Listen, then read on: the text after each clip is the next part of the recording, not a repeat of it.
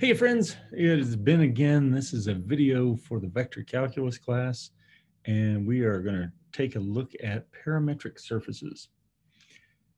This may be the longest video of the semester because I'm going to try to give you plenty of examples of this, okay? And then with regard to saying that, it occurs to me that I should have opened up a bunch of windows that I may be going to share with you and have done a bunch of graphs ahead of time. And as you might guess, I didn't. So we'll just see how this goes. All right. So when we talk about parametric surfaces, what you need to think about sort of structurally is that if you have a curve, it is a one-dimensional sort of thing. It is determined by one choice, one variable. So if you have something that is living on the plane, you may have x equals a function of t and y equals a function of t. It may seem like there's three variables there, but only one of them is the independent variable, okay? If you were looking at a line or curve on the plane that was given to you by y equals a function of x or some combination of x's and y's, the thing that you've got going on is that there are two variables, but one equation, which removes one of your choices, okay? And so that means that you only have one choice left. It's something one-dimensional. Whereas if you do something parametric on the plane, it seems like you've got three variables. You will have two equations, x equals a function of t, y equals a function of t. And so the two equations remove two of your choices, okay? So when we look at parameterizing surfaces, we are going to think about having two variables that are choices. And then your x and your y and your z are going to be determined by those two variables. I'll usually use s and t or u and v or r and theta or who the hell knows, okay? But there's a place that you need to start with from this of realizing that if we're parameterizing, there's a reason for parameterizing. If we could accomplish everything by just saying z equals f of x, y, then we would just do that. And we wouldn't ever bother with any of this parametric crap, you know? So try not to approach every problem by just plugging in x equals u, y equals v, and then z equals whatever the hell it turns out to be. Sometimes that works. Maybe even a lot of times that works. But there's cases where it doesn't. In particular, if you're talking about circles, parameterize them with sine and cosine. If you're talking about hyperbolas, parameterize them with hyperbolic sine and cosine, okay? So I prepared a little kind of a sheet here, and if I can find my mouse again, I will share with y'all, assuming that the screen wants to mirror this morning. 1, 2, 3, go. Yay, it's going to mirror. All right. So this is just a little bit of a primer here on your parametric surfaces. So if you've got z equals f of x, y, lots of times you can parameterize it just by saying, I'm going to have x and y be my parameters, and then do this f of x, y.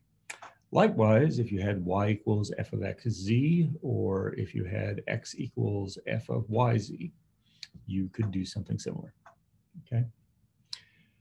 Now, if we're going to talk about parameterizing a plane, I think this starts to illustrate the sort of thing that we have to think of doing. If you've got a plane, and then you can identify one point on it and identify two directions to go in. Ideally, those directions would be orthogonal to each other, because if they're orthogonal, it makes it a really efficient way to represent these things. But They don't have to be orthogonal. In fact, if you look back historically, I'm sorry, I'm going to go off on a tangent, historically, and you talk about Cartesian coordinates, well, the Cartesian coordinates were developed by René Descartes. They are perpendicular to each other, but at the same time, Pierre de Fermat, the guy from Fermat's last theorem, was also looking at a different way of doing Cartesian coordinates, and he saw no reason to make them perpendicular to each other. So Cartesian coordinates won out because they're easier to work with. But now, if I want to have any other point on the plane, maybe this over here, Q, then I can go from P some multiple of V, or maybe it's a multiple of V plus a multiple of Q, and that is the reason why we do this SU and TV, okay? So, yeah, I will look at an example here in a minute where we're doing that sort of thing. And we'll look at an actual picture of it. But if you want to do an ellipse, and this is a curve, right? So any sort of ellipse, you can identify two directions like that and just multiply cosine theta and sine theta by that u and that v. And as the theta goes from 0 to 2 pi, it's going to then transcribe a circle in the plane determined by u and v, right? The reason why that works out for parameterizing is this nice thing here of cosine squared plus sine squared equals 1. And then that is similar to having an equation, x squared plus y squared equals 1. Now, if you want a different radius, and in particular, if you want it to be an ellipse and have radii pointing in other directions, then you want to have some coefficients going on here and so forth. But that's a little beyond what we're really going to try to talk about. Okay, so just in general, ellipses are going to be parameterized with identify two vectors and multiply them by sine and cosine. Hyperbolas, on the other hand, have equations like x squared minus y squared equals 1. And the hyperbolic sine and cosine have the property that they obey that sort of equation.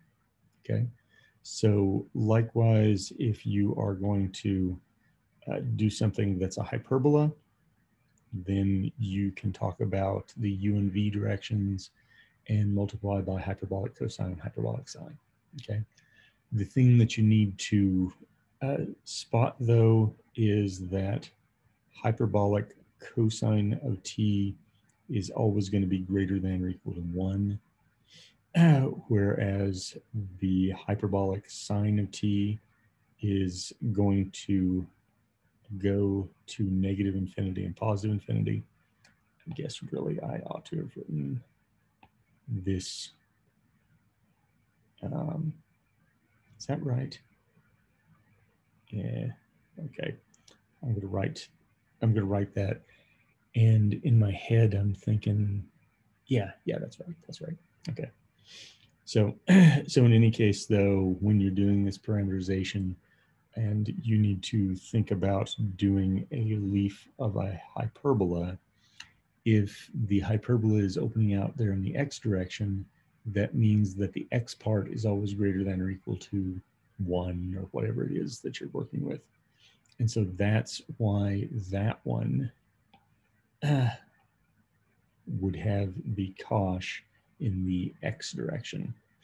And because it needed to go up and down forever, it would have the cinch in the y direction. Okay. All right. So we're going to do some quick parameterizations here, and then maybe I'll jump over to Desmos and graph them real quick to show what's going on. So with regard to this first one, you can see that the coefficients of x squared and y squared are both positive, and that suggests that we're going to have something that's an ellipse, right? If one of them is positive and one is negative, then you're going to have something that's a hyperbola. So for our purposes here, we're going to have to do some completing the square. So I'm going to just reserve a little bit of room to do this. And I can see with the 2x squared and the 12x, if I factor out the 2, then I have a minus 6x. And the 12y, I'll factor out the 3 and have a plus 4y. So to complete this square, I have to add 9. And that means on the other side, I have to add 18. And to complete this square, I have to add 4. And that means on the other side, I have to add 12. So that means I have 2 times x minus 3 squared plus 3 times y plus 2 squared is equal to 36. So if I go ahead and divide there, then I will have x minus 3 squared divided by 18 plus y plus 2 squared divided by 12, okay, is equal to 1. Now I've forced it into the form where it looks like cosine squared plus sine squared equals 1. So now I'm going to let my x minus 3 over the square root of 18. Let's see, that's 3 square roots of 2. That's going to be cosine theta. And then I'm going to let the y plus 2 over, let's see, that's 2 square roots of 3. It's going to be the sine of theta. So if I solve there, and I realize that I should not have shoved 2 of these onto one page, I'll try to fix that in the notes that I give you all though. But if I solve for the x there, I will end up with 3 minus 3 root 2 cosine theta. And the y, I will end up with a minus 2 root 3 sine theta. Okay.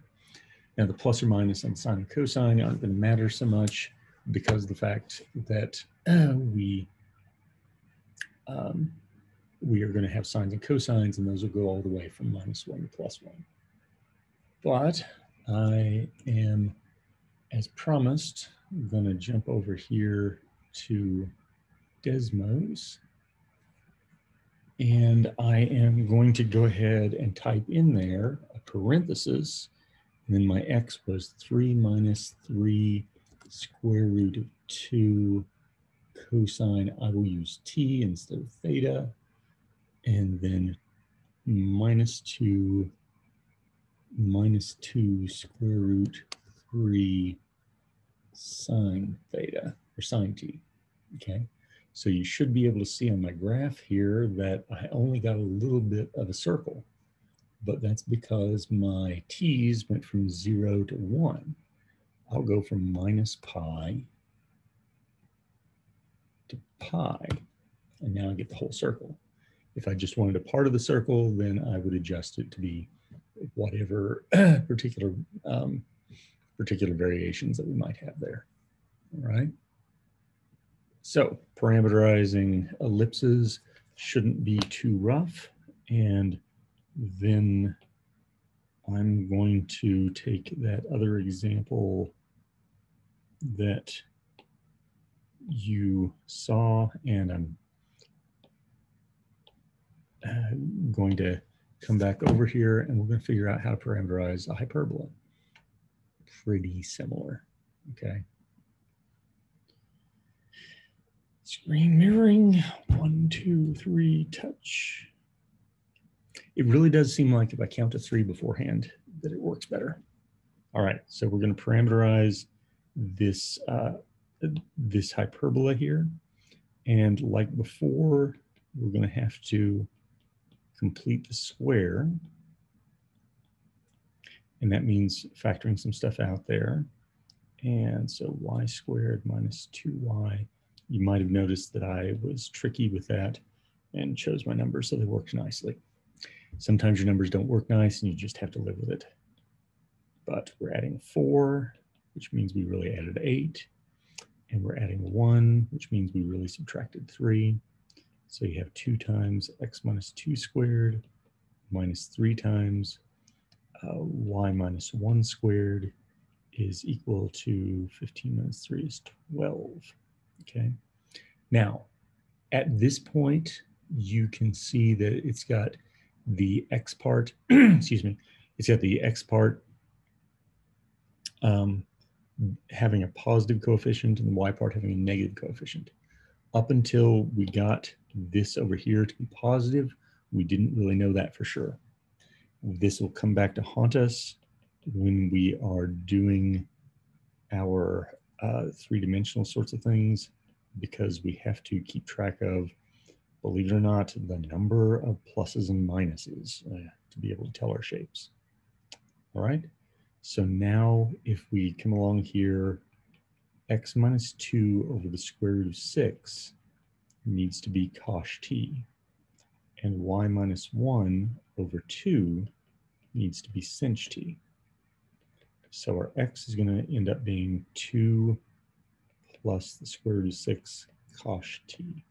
I am just realizing in the previous page, I screwed up my signs, my plus or minuses. And I am going to go back and fix that, but I'm not going to bore y'all by making you watch it. Okay. All right. So bear in mind that we're going to have those as a parameterizations. And then I'm going to jump over here to my Desmos in another window. And the reason that I do this, I do my Desmos on the computer screen instead of the iPad screen, is that it's just faster to type. Okay. So we had this being our x was 2 plus square root of 6 cosh t, and then our y was 1 plus 2 sinh t. Okay, and I'm going to turn off the old one, and you can see that you've just got a little section of the hyperbola like before.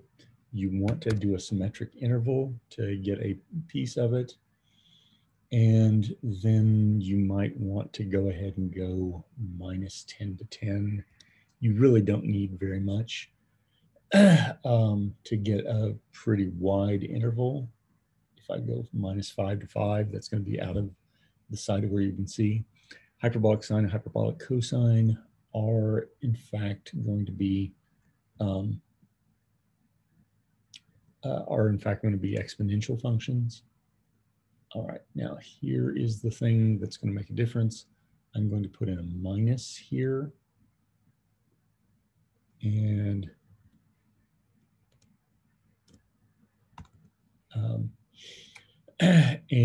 that difference of the minus or plus cosh is going to do the two pieces of it. Now there is an alternative that you can do, and I am going to paste this here, and I'm going to turn these two off. All right, this one's weird because your regular circular secant and tangent have a nice relationship that looks a lot like hyperbolic cosine and hyperbolic sine. You can actually come in here and say secant t and tan t and get the same sort of thing. Now remember, you have discontinuities on those at minus pi over 2 and pi over 2. So when we say minus pi over 2 to pi over 2, we'll actually get the whole graph. But if I went ahead and had 2 cycles of it, it'll draw the other portion. So there might be an argument for why you might use the hyperbolic secant and hyperbolic tangent. I'm sorry, the secant and tangent instead of hyperbolic sine and cosine, just because you're uncomfortable with hyperbolic sine and cosine and you kind of know about the secant and tangent. The problem is because of those infinite discontinuities that happen there, you may end up getting pieces that are stretched, and just sometimes it'll make the graph look weird, okay? But I want y'all to be aware that those are two options there that accomplish what we are looking to accomplish with parameterizing. And now I'm going to jump back. This is going to be a long one. I'm going to jump back to looking at the iPad. You know, there's another way to do this where I wouldn't have to jump around quite as much, but oh well. So we are going to look at parameterizing a plane.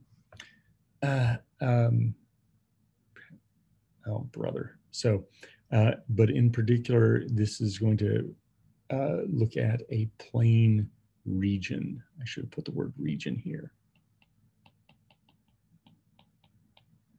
Okay, so we're just going to do a piece of a plane, not the whole plane. So when you take a look at these vertices that you got here, I just went and generated them in such a way that they would actually constitute a parallelogram.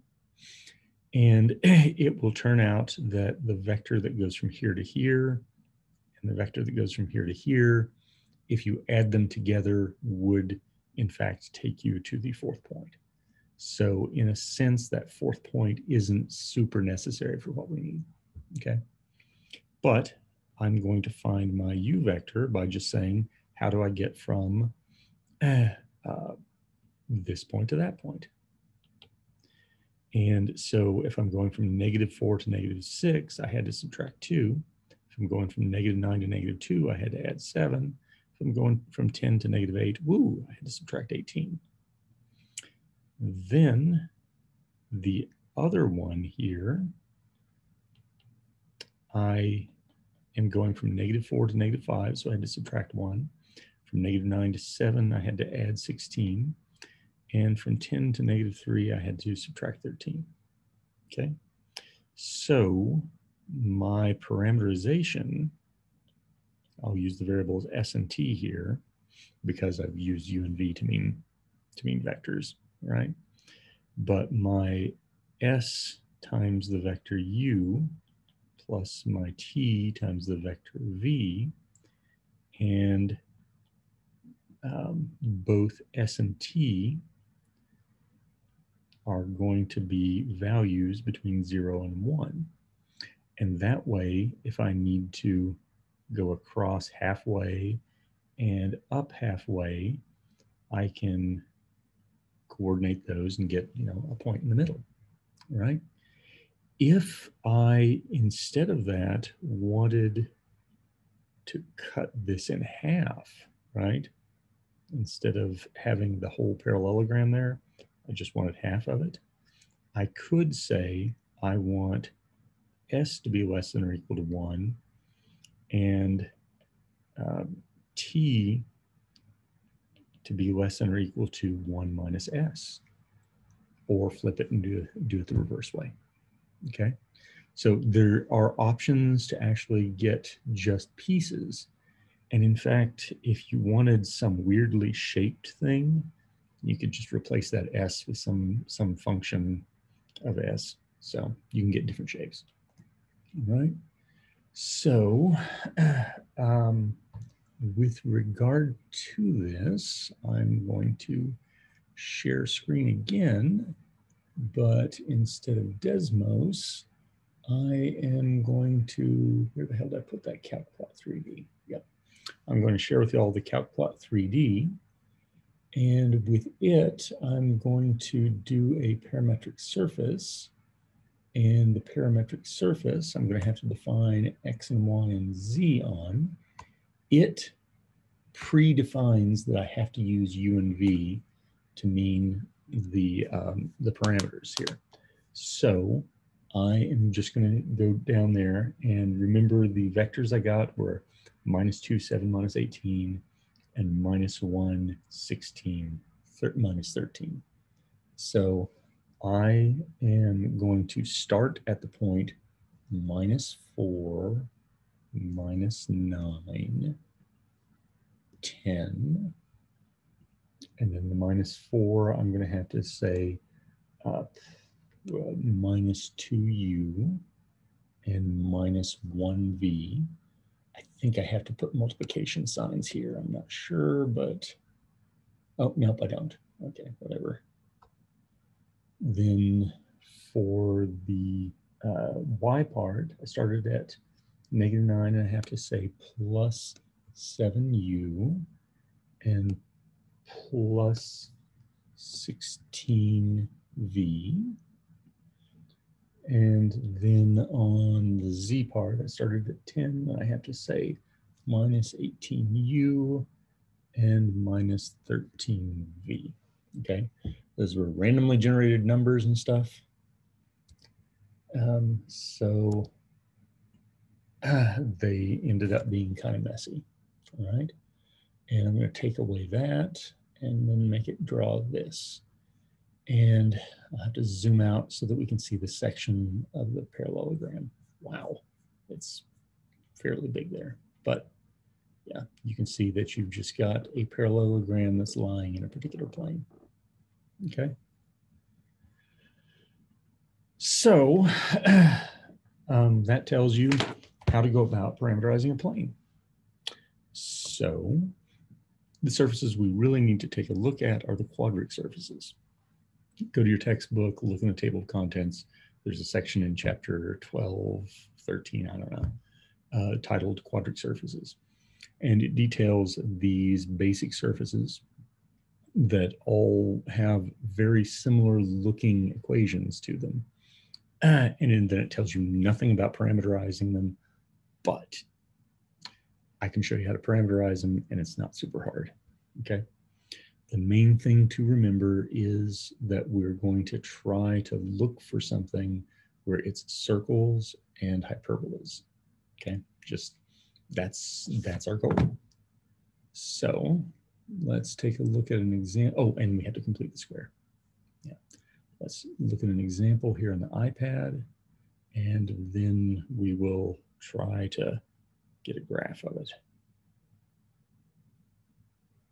Okay, so we're parameterizing 16x squared plus 9y squared. You can read, okay? Like before, we're going to complete the square. So I'm going to come over here and say 16 times x squared. It's a minus 32x, so I have a minus 2x. And then plus 9 times the y squared. It's a minus 36y, so now I'll have a minus 4y plus 16z squared.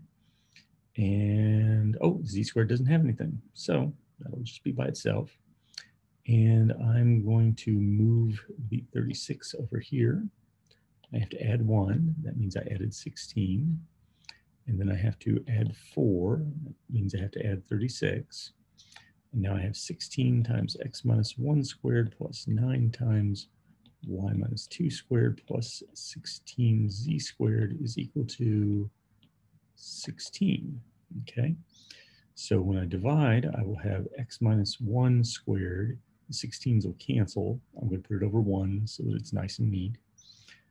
Plus y minus 2 squared over, that doesn't cancel, so I'm going to write it as 16/9, and you'll see why. And then plus z squared divided by 1 equals 1.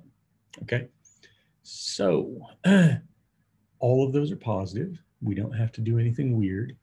You can, in fact, treat this as though it was x squared plus y squared plus z squared equals 1. You should remember that for polar coordinates, that you could do this. Rho, man, do I remember this? Cosine theta sine phi, rho sine theta sine phi, and rho cosine phi, okay? We have a sphere that has a radius of 1, so we just assign rho to be 1. So now for x squared plus y squared plus z squared equals 1, we know what to let x and y and z be, okay? But we don't exactly have that. We instead have x minus 1 over 1 needs to be cosine theta sine phi. And y minus 2 over 4/3 needs to be sine theta sine phi. And well, I guess the z is all right. It's gonna be just the cosine phi. Now, I'm going to do algebra. Y'all can do that with no problem. But here's a sticker. I have to type it into something that's going to assume u and v are my parameters. So I have to change it and come to x equals 1 cosine u sine v, y equals 2 plus 4/3 sine u sine v, and z equals cosine v. And then you have to remember that the u was theta and the v was phi, okay? If you switch those around, you need to switch around your ranges there. It's just, they're set up to do that nicely, okay? If you need to have just a portion of your sphere instead, then you would make the appropriate adjustments to the ranges. All right. So now share screen, jumping back over here, and I am making x be 1 plus cosine u sine v, the y to be 2 plus 4/3 sine v, and z to be just cosine v. And my u 0 to 2 pi, and my v to be 0 to pi. All right, turn it off, turn it back on. Suddenly we've got our sphere. Now you may notice that that sphere does not look very spherical. It looks kind of ellipsoidal. And I think that is just because, oh, yeah, no, that is totally appropriate, isn't it? Because the y direction that we had over here had a 4/3 times it. If we, on the other hand, had had just a 1 in there instead, and we redraw it, it looks super duper spherical, right? But we had the 4/3, and that was the reason why it looks flatter in that direction, okay? Or longer in that direction, actually. So, all right. So, coming back around here, now we're going to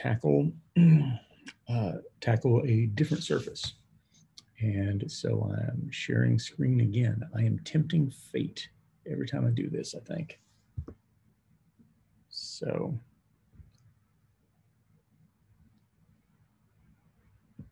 right. So this one here, you can see that you've got the positive over there on the right-hand side, and we're trying to force it into the standard form that gets a 1 over on the right-hand side, okay? When you do that, you can, if you've dealt with these before, spot exactly what your shape is without having to graph it. So here, I'm going to just have to divide by 4 and have 4x squared minus y squared over 4 minus 4z squared equals 1. And then I'll write it as x squared over 1/4 minus y squared over 4 and minus z squared over 1/4 equals 1. Okay, so with respect to that,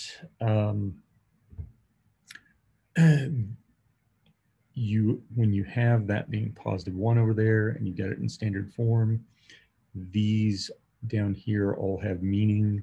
When you talk about ellipsoids, to be talking about the major and minor radii, but here we don't have them all being plus. We instead have two of them being minus, okay? If you have minuses and pluses here, you are going to end up with something we refer to as a hyperboloid. And this one, because it has two minus signs, there's kind of a mnemonic here, it's going to have two sheets for it, okay? All right, I am going to take, I'm going to take these and shove them over here to the side so that we have a little bit of room. And then we're going to work out here that I need to have my x, I started to say x squared, but my x over 1/2, just taking the square root there, is going to need to be equal to something. And then I'm going to end up doing something kind of tricky here, I guess. So the y over 2 equal to something, and the z over the 1/2 being equal to something, okay? So the pieces here that are minus are going to end up getting a cinch. Remember how we had x squared minus y squared equals 1, and the x was cosh and the y was sinh? So because these are getting the minus, they're going to have a hyperbolic sign, and this one will get a hyperbolic cosine. So I'm just going to come through and say hyperbolic cosine t. We might as well go ahead and make it u, right? And then the other two get a hyperbolic sine. Then breaking these two apart, the y and the z, we're going to have them doing something kind of circular. They're really going to behave as though, well, I mean, let me temporarily erase here and have, yeah, that's not going to make a lot of sense. Yeah, well, whatever. If I temporarily erase there, and if you didn't worry about the fact that they're negative, that kind of goofs things up, I know. But if they'd both been positive, then you would be looking at them together and saying, oh, that's going to be an ellipse. So with what we're doing here, we're going to be thinking about those in terms of having an ellipse. And so we will go ahead and say one of them to be cosine v and the other to be sine v. And it doesn't really matter so much which is which, okay? But now, because the u has to do with hyperbolic sine and cosine, you let it go like -1 to 1. And because the sine and cosine have to do with trig functions, we'll let them go 0 to 2 pi. If you want to go minus pi to pi, that works too, okay? Sometimes it's nice to have kind of symmetric intervals there. Well, in any case, once you have that idea in mind, then we're going to take this and just solve for the x. And take the y and just solve for the y. And can you guess? Yeah, the z we're going to take and solve for the z. Okay. And then we are going to jump over to our graphing utility. And we're just going to graph that puppy. All right. So I'm going to come in here. And for the x, what did I say? 1/2. So I'll have 0.5 times cosh u. And then for the y, 2 sinh u cosine v. And then for the z, 1/2 sinh of u sine of v. Okay. And the use, we're going to go -1 to 1, and then the v's, we said 0 to 2 pi. Take that away, put it back, and you see we've got a very flat looking sort of disk there, okay? So what I really need to do is to add another graph there. And the second one, I'm going to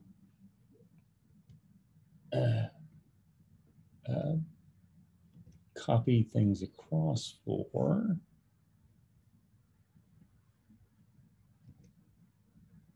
And all right, and then for it, because we had the cosh being positive on the other one, we're going to have this one being negative. And then we got to make sure that our, I should have reversed U and V there. And 0, 2 pi, and 30 steps. All right, and so, all right. And so you can see there that they're stretched out in one direction and they're kind of flat looking, but we have these two surfaces. If I went ahead and told them to go, told one to go to -10 to 10 and redrew it, you can see that it would go really super dang big. But I think -1 to 1 is enough of it to get the idea. All right. So hyperboloid of 2 sheets. So can you guess that there's also going to be a hyperboloid of 1 sheet? And I think that's the next example that we got to look at. Yeah, it is. All right. So stop that sharing and jump over to the other one. And screen mirror, 1, 2, 3, go.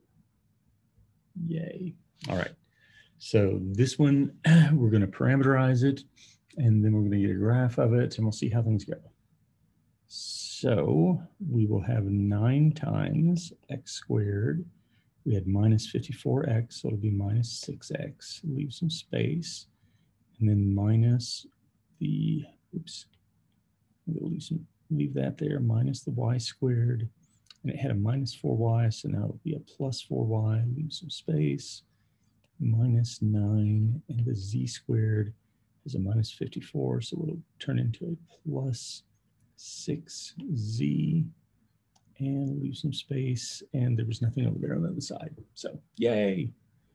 So we have to add 9. That means that we have to add 81. We have to add 4. That means we have to subtract 4.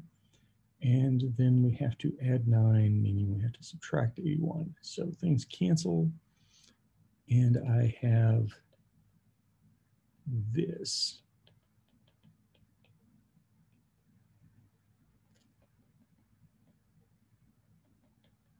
So you might say, oh, looks like he's got a hyperboloid of 2 sheets because, you know, I've got 2 minuses. But we have to divide, and dividing out that -4 is going to change that. We end up with minus x -3 squared over, I'll write it as 4/9. And then this one will turn out to be plus. And this one will turn out to be plus.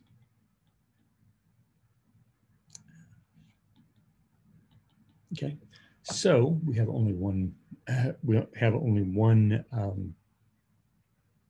Negative there, and so that means we're actually going to have a hyperboloid of 1 sheet. I got to tell you, I really kind of like the shape that the hyperboloid of 1 sheet draws. It just kind of looks neat to me. But we're going to write out our parameterization here, our x and our y and our z. And so our x will end up with a 3 plus 2/3 something, something, something. And the z is, or the y is a -2 plus 2 times something. And the z is a -3 plus 2/3 times something. Now we have to fill in the somethings. okay? So the ones that were positive are going to get the cosh. The ones that are negative get the sinh. So cosh t, I said t, didn't I? But we're using a u on the drawing thing. And I said one thing and then wrote another.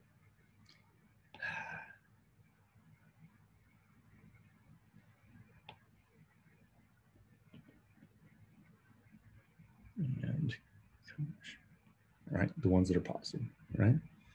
And then the two that have the same sign, you're going to break up with a cosine v and a sine v. And it doesn't really matter which one's which, okay?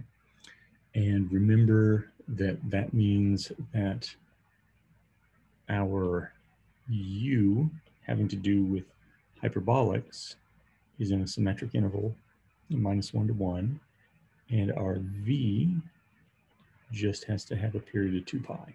It can go 0 to 2 pi, or, you know what, just for the sake of variety, let's go minus pi to pi on that, okay? See if it makes any difference. So stop and turn this thing off, and oh, hi there. I left my face on the screen and I did not mean to do that. So not that I'm hiding from the law or anything, just that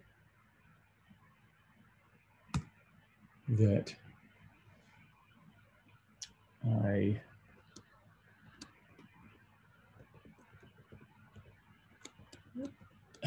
didn't intend to be there.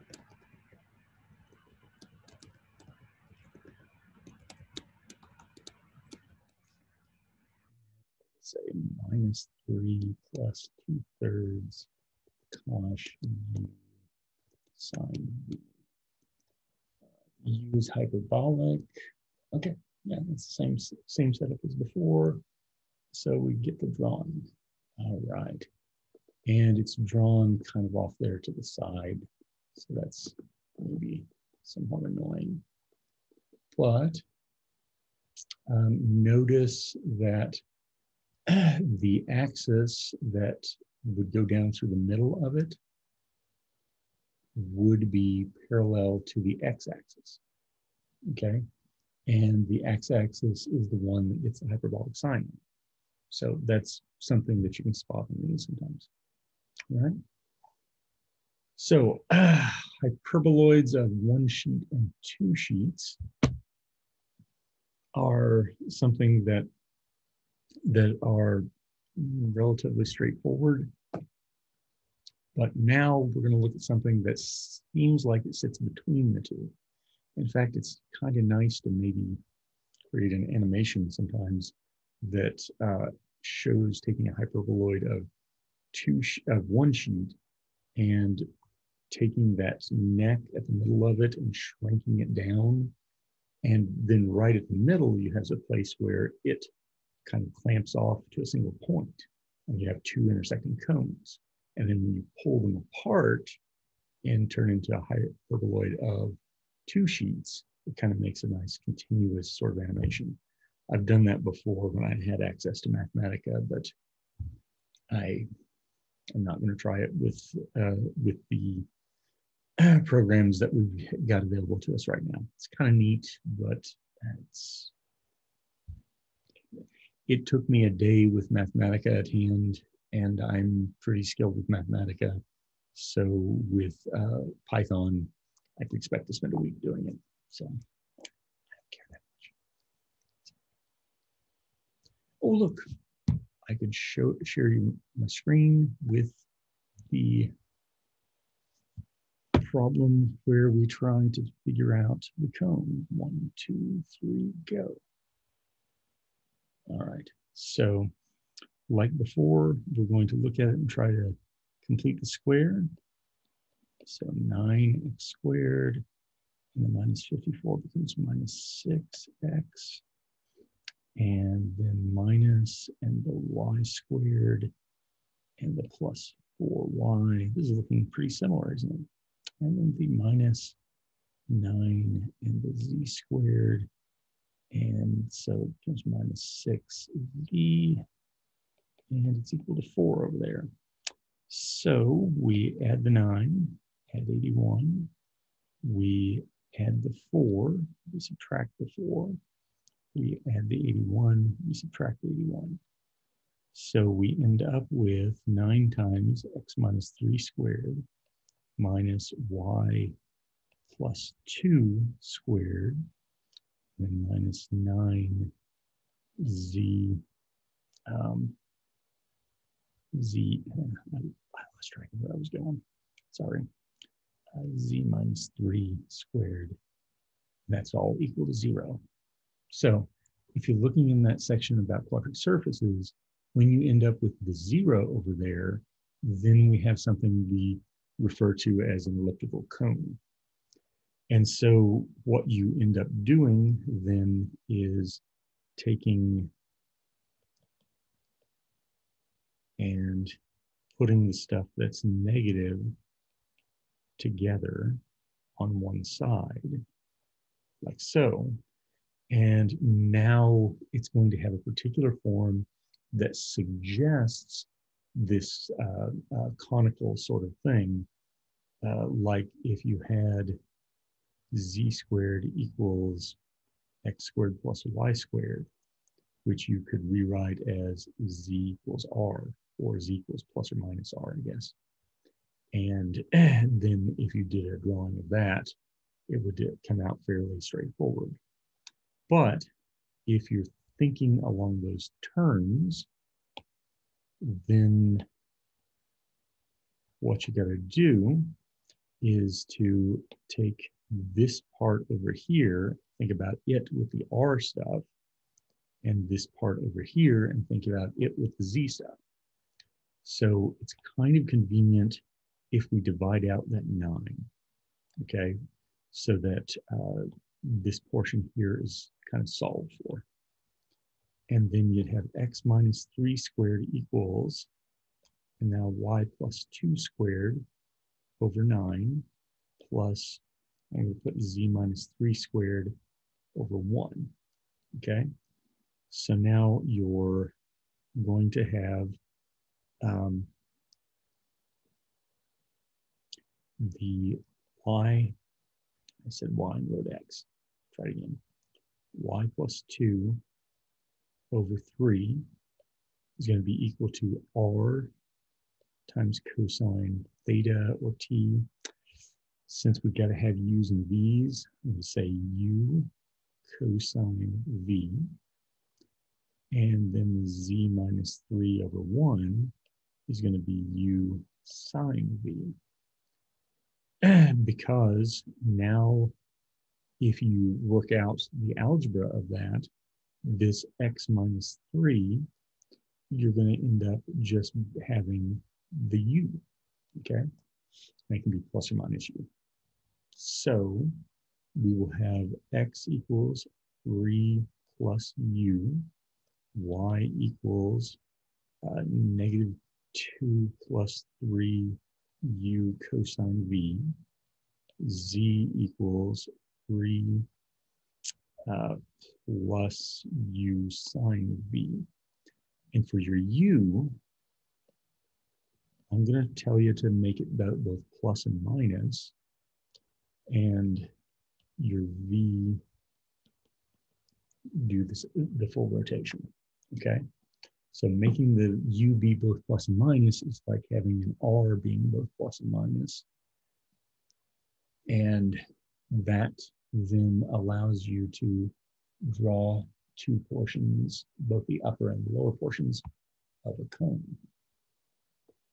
And so I have to go back there and say 3 plus u and minus 2 plus 3 u cosine v plus u sine v. And my ranges still work. Turn that off, turn it back on. And you can see that the piece that we ended up with is a cone with the axis of symmetry kind of going in the direction of this x-axis here.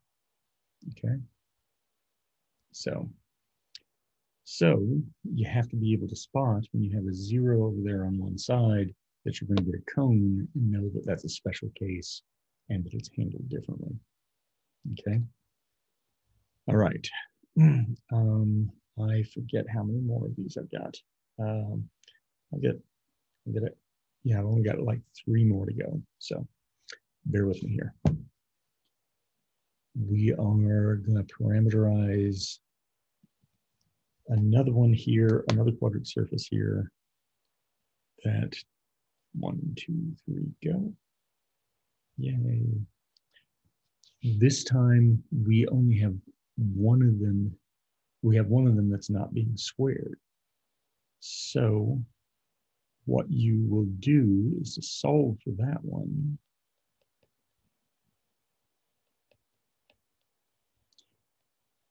And divide out there so that we have x squared over 1 and z squared over 4. Okay. And now essentially you're going to do the same strategy you did with the cone. We're going to have the x over 1 be r cosine. No, it's not r. It's u cosine v.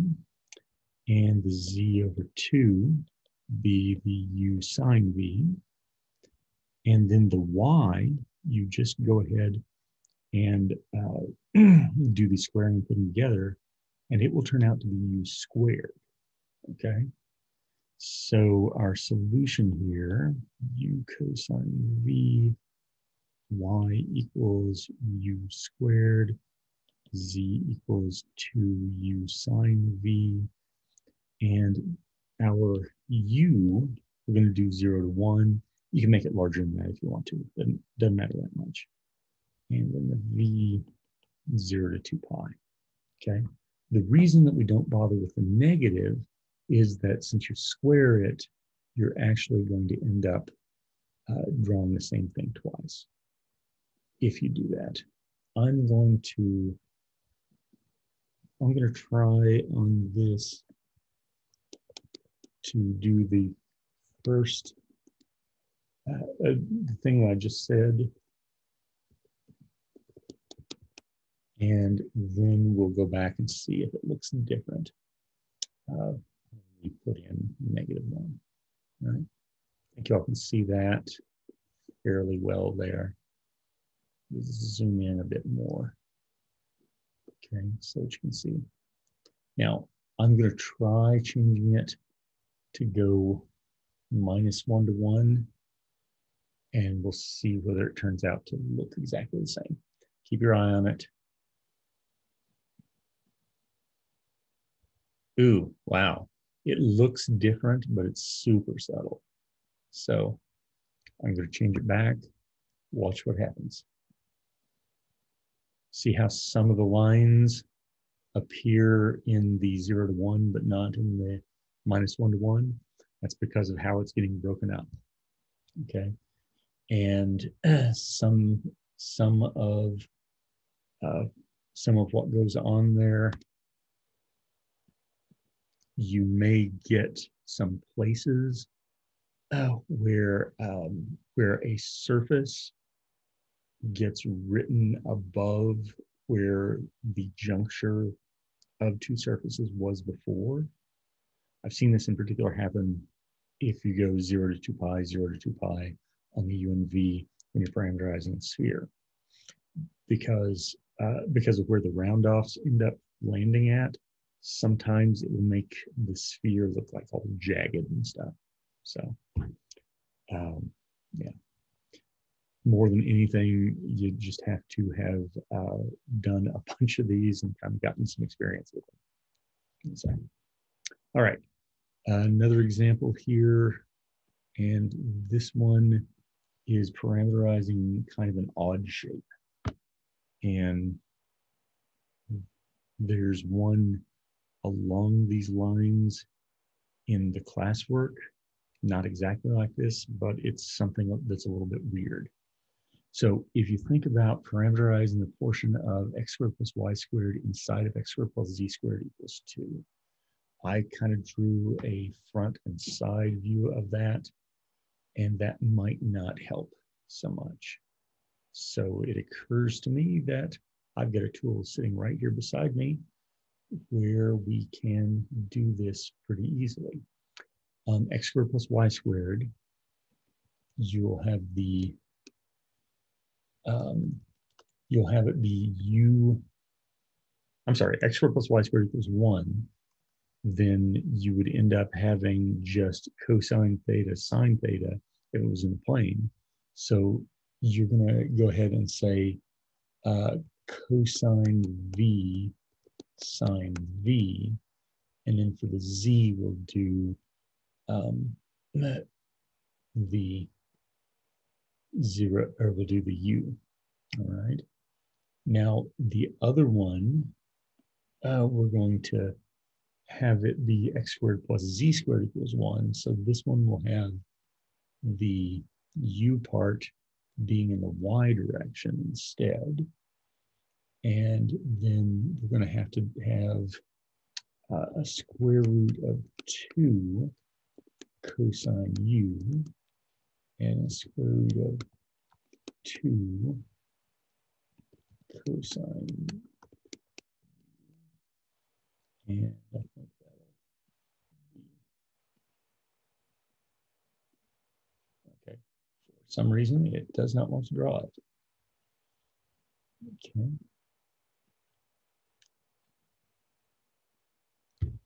Well, that's super.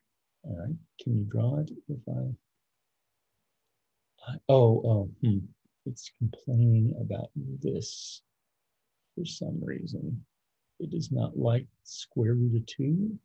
It was fine with the square root of 2 earlier. Okay, 1.41. 1.41. Will that draw? It won't. Great. Okay. So you have a thin tube and you have a thicker tube that's cutting through it. So you'll have rounded tops and bottoms there. Okay. And you just have to imagine it because I can't make the computer do what I want it to. No idea. So, all right. So we're going to look here on ours. 1, 2, 3, go. All right. So we need to parameterize the portion of x squared plus y squared equals 1 inside there. So the x and the y part, because we have to be on that surface, are actually easy to do. We will say cosine u and sine u. Okay. Could have done v just as easily, but now the z, you need to make it go up and down inside of this. So we're going to think here with this x squared plus z squared equals 2. We're going to think about, can I do cosine squared u plus my z squared and get 2 there. So you know that you could have your z squared being equal to then 2 minus cosine squared u. I guess that could also be 1 plus sine squared u, but that doesn't really help too much, right? But those are going to be your cutoffs. So what I'm actually going to do is to make my z be v, okay? And then I'm going to say minus square root 2 minus cosine squared u is less than v is less than the plus square root 2 minus cosine squared u. Okay. Now, unfortunately, there is no way for me to accomplish that with the drawing program that I've got. Even if I were able to get it working right now, because of the fact that it only has your limits for the u and the v being equal to constants, right? So what you've got to visualize on this is maybe if we looked at Desmos, I think we can do that. And so jumping over here to Desmos. All right, we're gonna kill all the stuff we already had. And we had our z or our v going between minus square root 2 minus cosine, I'm going to put x, and I'm going to put the square after because this doesn't quite understand what's going on there. The notation for Desmos just does not like it when you do it otherwise. So that's what's going on with my z values, that they're going between these two places here. And if I go ahead and have my my x stuff, which was the u and what I wrote before, go from 0 to 2 pi, I could say x equals 0. And then I can say x equals 2 pi. Okay. And so you could see what we've got drawn there. And if you wanted a better illustration of it, I think I can do this. I can come in here and have less than or equal to y is less than or equal to, oh yeah, right? And then for my x's, I can come in here and I can say 0 is less than or equal to x less than or equal to 2 pi. Okay. So you can see those two intersections there. I think I chose a color that was too dark there, maybe orange. Yeah, that's not great. But maybe if I choose that to be purple. Yeah, that's a little better there. Okay, so then you have to think about rolling that around to make that surface. All right. And then I'm going to hit the stop share there. I had one more example, but I'm tired. Okay. And so if I get time later, I'll show you how to parameterize a torus, which is kind of a neat problem, but not strictly necessary for what we need. Okay. All right. And I'm going to let you go at that. This has been a super long video. I'm sorry. So.